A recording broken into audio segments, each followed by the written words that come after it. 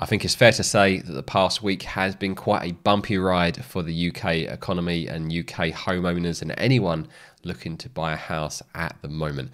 And what I want to do in this video is really focus in on mortgages, as there are two things in particular that I think are going to completely finish off the UK housing market. So this chart in front of me, I think sums up really well what has happened with market sentiment over the past week. This is the market expectations for interest rates in the UK, the Bank of England interest rates. And you can see here at the start of the year, the markets were expecting the Bank of England interest rates to peak at less than 2%. Then in August, when it was clearer that things were going to be a bit messier than expected, they were still only expecting interest rates to hit below 3%.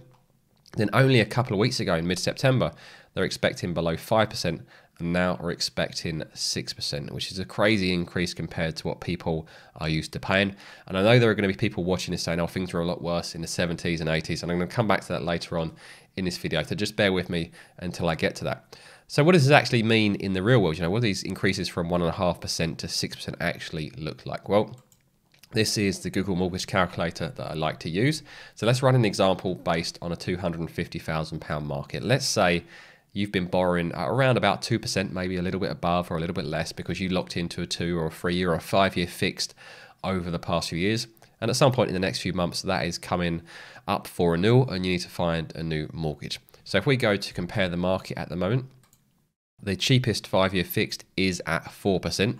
Now, I don't know how genuine that rate is because I've clicked through a number of these recently and the mortgages have often no longer been available. But if you come down, you've only got these guys at 4%, then 4.5%, and then 5% where some of the big boys kind of come in. So let's just say this 4% rate is available and see what a difference that makes. So we go from £1,060 per month there to £1,320. So that's a £260 per month increase, which hopefully many households can actually absorb if they've got that type of income to be able to get the mortgage in the first place. But when you add that on top of what has already happened with your energy prices, so your energy direct debit has at least doubled over the past 12 months, plus general inflation running in double digits, things become very, very difficult. But let's say that interest rates do actually get to the 6% that they're expecting, and the chances are if the Bank of England's at 6%, the mortgage providers are going to be even higher than this, but let's just run 6% anyway, and we're up to £1,611. That is £550 more than they would have been used to paying. So I think that alone, just the amount of money people can have to pay just because of interest, is going to absolutely destroy the UK housing market for this cycle.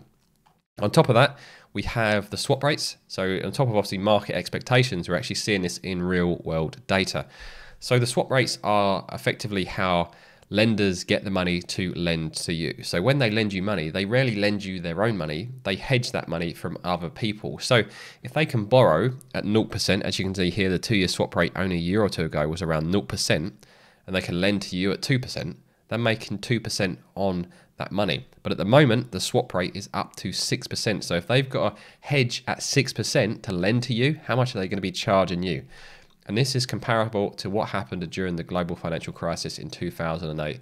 So that is a big ringing alarm bell of what is to come. And I think the last week is going to be seen as the catalyst that really kick-started the UK house price crash that we've been talking about for weeks. Now, the foundations have been laid for months and months, but this is going to be the event, I think, that people are going to remember that really started to push things downhill fast. So that's the first thing.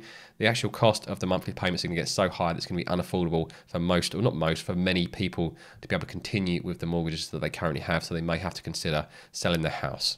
And I think here I've got some just additional examples from the BBC. So depending on whether you're borrowing 100k, 200k, 300k, 400k, then whether interest rates go up to 4% or 6%, you get an example of how much extra you're going to be paying per month. And yeah, that big amounts, there's no way of sugarcoating. Interest rates going up are going to mean big increases on the average mortgages in this country.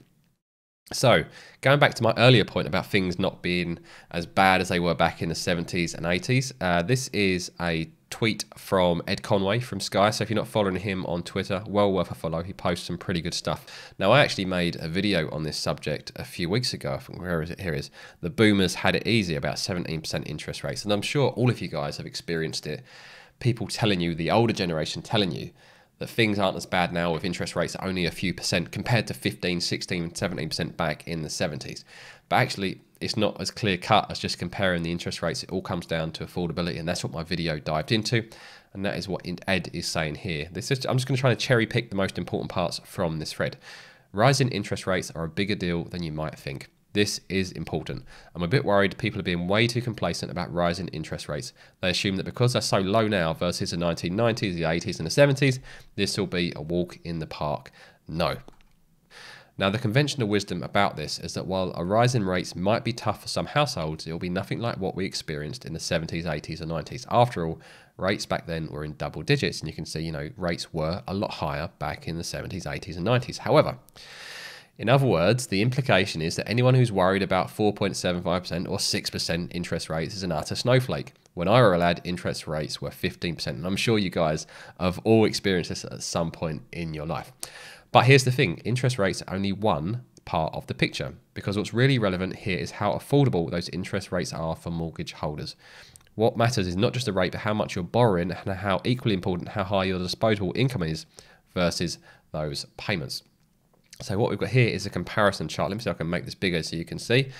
And it would be that I'm right in the way of that for a moment, but you guys get the idea that at the moment we're actually comparable to how bad things were back in the 70s. So with interest rates, I think interest rates had to get to 3% roughly for things to be comparable now to what things were like in the 70s. So if someone tells you things aren't bad just because interest rates sound like they're low on paper, in terms of actual real world debt and affordability, things are as bad and they're going to be worse than they were in the 70s, 80s and 90s. So don't let anyone tell you things are not bad.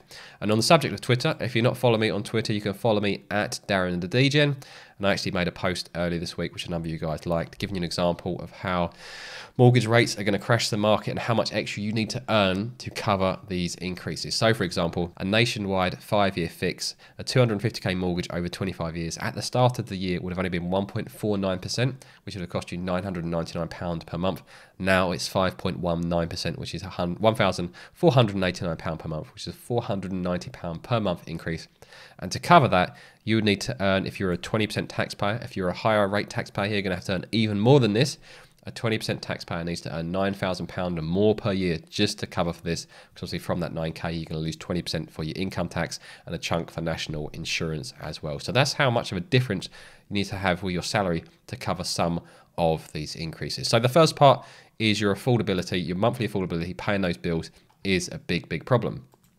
The next thing I want to focus on is this article here. These are two Bank of England researchers. They released this article a few years ago. And it contradicts what a lot of people think about the UK housing market. So a lot of people think that the UK housing market goes up so much because of supply and demand. But what this study found is actually, we find that the rise in real house prices since 2000 can be explained almost entirely by low interest rates.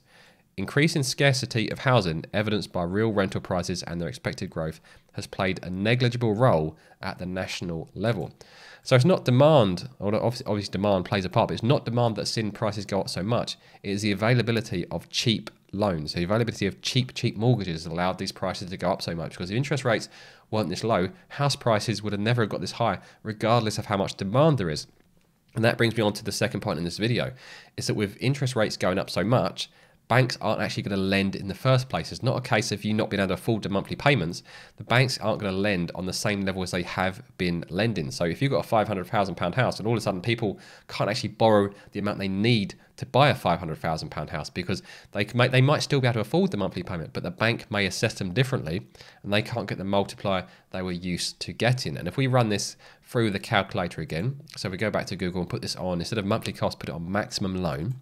Let's go back to this and put it on a 2% interest rate.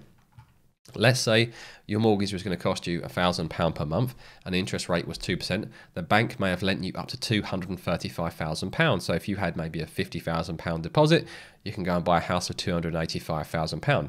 If interest rates are at 4% and you can only afford £1,000 per month, all of a sudden you can only borrow £189,000. And if interest rates get to 6% and you still only want to spend £1,000 per month, you can only borrow £155,000. So if you can only borrow a lot less money, there's no way people can buy these more expensive houses. The house prices have to come down.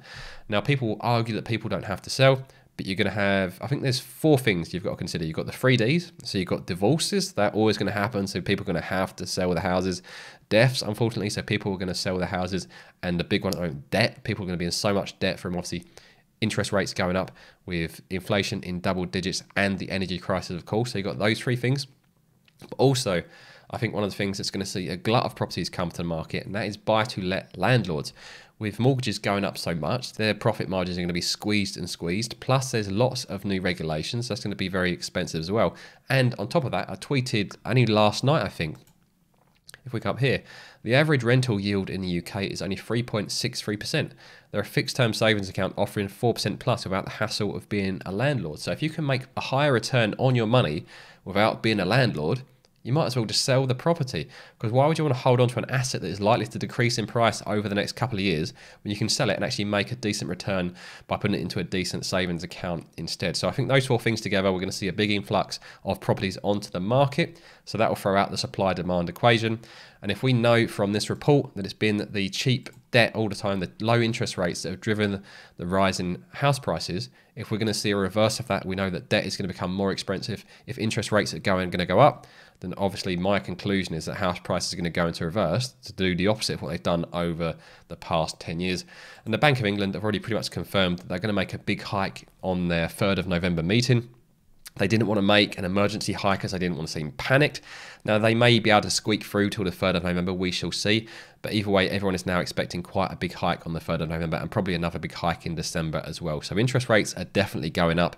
Affordability is definitely getting worse. So I definitely think those 2 things together are going to completely finish off the housing market, unfortunately for many, many people in this country. So that's my take on the market at the moment. Let me know what you guys think in the comments below. If you found this video useful, make sure you hit the like button. If you want to see more from me, subscribe to the channel. And what I'm going to do now is pop up a video showing you how you could potentially save hundreds of pounds through lost energy in your house with a device that only costs around £13. And I recommend you guys give that a watch.